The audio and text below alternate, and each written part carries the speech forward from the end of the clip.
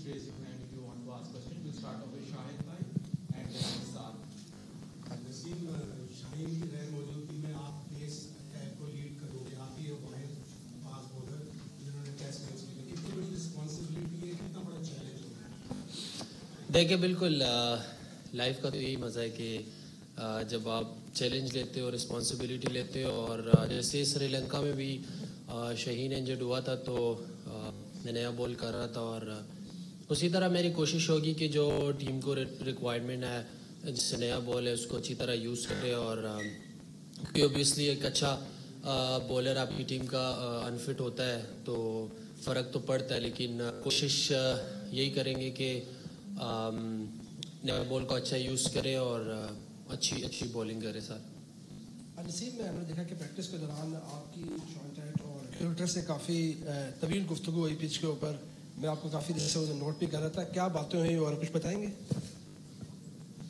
बहुत तो पर्सनल बातें हो आप नहीं वैसे बात हो रही थी कि किस तरह पिच है, क्या हिसाब है, क्योंकि मेरा ये बिलीव होता है कि मैं पिच पे बिल्कुल ट्रस्ट नहीं करता हूँ। जब तक पहला बॉल नहीं किया होता तो उससे पहले नहीं मुझे पता चलता कि किस तरह की विकेट। मैंने कभी इस तरह का विकेट से आइडिया नहीं लगाया कि जाके चेक की और मैं कहूँ कि इस तरह की विकेट है। लेकिन देखिए, जिस तरह की भी पिच हो, जो भी हो, हमें अपनी बेस्ट बॉलिंग करनी होती है, क्योंकि दुनिया में कहीं भी जाओ आपको अपनी अच्छी बॉलिंग करनी। पिच अच्छी है तो आप सो के तो नहीं बॉलिंग करेंगे, लेकिन आपको करनी पड़ती है। तो यही बात हो रही थी कुछ खास। नसीम शाह, ये बताएं कि इंग्लैंड की क्रिकेट टीम को जो बैटिंग लाइन है, आप किस तरह अपना यानी बॉलिंग को रखेंगे कि उनको जल्दी आउट कर सके?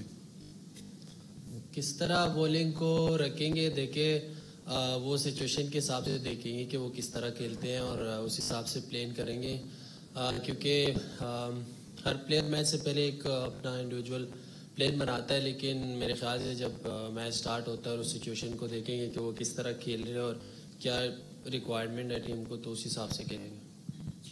नसीम, आपने हैट्रिक जो है वो पीटीसी स्टेडियम में की थी, तो ऑब्वियसली एक स्पेशल आपके लिए एक ग्राउंड है।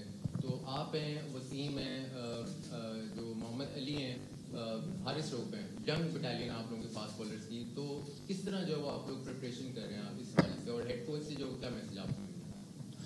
देखिए बिल्कुल सारे हार्डवर्क कर रहे हैं आपके सामने, और बहुत सारे ज़बरदस्त बॉलर हैं और सारों ने परफॉर्म किया हुआ है और यहाँ पे खेले भी हुए हैं, डोमेस्टिक भी यहाँ पे खेले हुए हैं, और सारे अल्हम्दुलिल्लाह अच्छे रिदम हैं। और हेड कोच से बस नॉर्मली जैसे बॉलिंग के हवाले से बात होती है, शॉन्टेट की बहुत सपोर्ट है, काफ़ी पॉजिटिव चीज़ें बताते हैं और अच्छा हेल्प करते हैं। तो आई थिंक सारे रेडी हैं और इंशाल्लाह उम्मीद है कि हम अच्छा क्रिकेट खेलेंगे।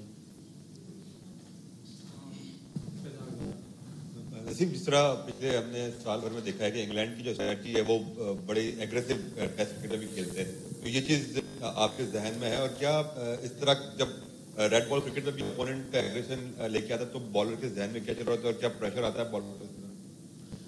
देखिए वो रिस्क लेते हैं और वो जिस तरह वो एग्रेशन के साथ खेलते हैं तो उनके अपने एक माइंड सेट है, और हर टीम की एक माइंड सेट होती है जिस हिसाब से वो खेलते हैं, और अगर वो उस चीज़ में सक्सेस होते हैं तो उनके लिए अच्छा है। और हमारी माशाल्लाह से स्ट्रॉन्ग टीम है, स्ट्रॉन्ग बॉलिंग लाइनअप है, तो हमारी कोशिश होगी कि जैसे वो खेलते हैं उस हिसाब से हम अपनी बॉलिंग करें।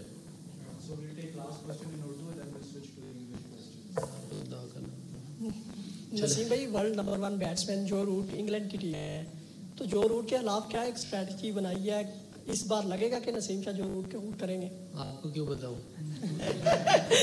यार, देखिए जो रूट दुनिया का बेस्ट बैट्समैन है, और जब आप बेस्ट बैट्समैन के खिलाफ बॉलिंग करते हो तो आप एंजॉय भी करते हो, एक चैलेंज होता है आपके लिए, और हमेशा मैंने एंजॉय किया जब भी मैं बेस्ट बैट्समैन के खिलाफ खेलता हूँ। और मैं ये बिल्कुल नहीं देखता कि वो वो दुनिया का बेस्ट बैट्समैन तो है, लेकिन जब मैं बॉलिंग करता हूँ तो मुझे ये पता होता है कि ये पिच है और मैंने जहाँ पे बॉल करनी है वहाँ पे बॉल करनी है। मुझे इतना उस पर फोकस नहीं होता कि उस टाइम पे वो दुनिया का नंबर 1 बैट्समैन है या नहीं है, बस मुझे फोकस होता है कि मुझे अपनी बॉलिंग करनी है।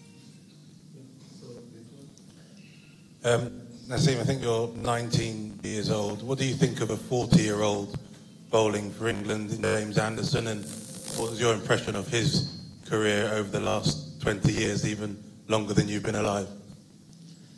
I think it's a very big achievement because I'm a fast bowler, so I know how much hard fast bowling is, and he's the legend. So I think he did a lot of hard work, and we learn a lot of things from him. And whenever we meet, we discuss something. So that's big thing for him.